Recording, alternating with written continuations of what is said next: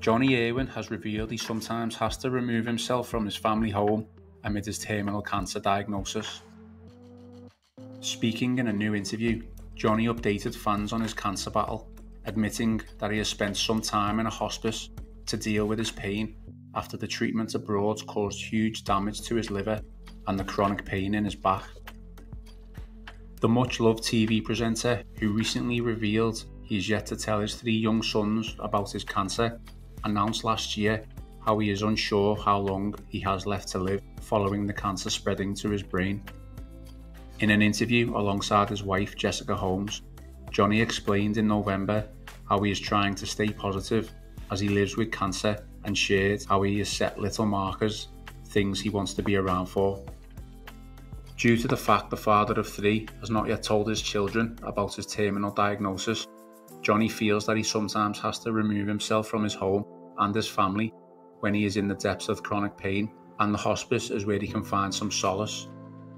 Even though he is fighting the biggest and hardest battle of his life, Jonnie is still putting others first, after admitting that he leaves his home whenever he can when he's in pain because he feels he's not good to be around and doesn't want his children to be affected by his moods.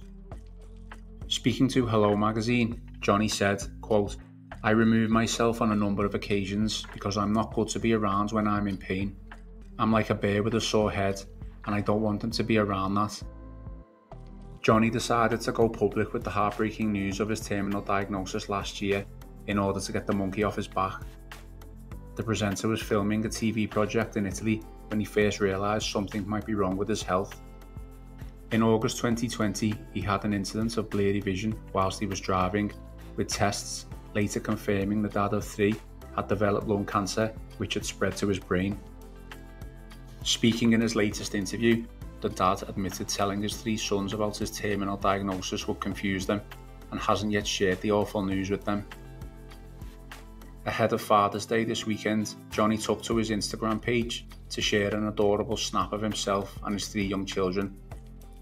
He captioned it, quote, "Father's Day means even more to me this year."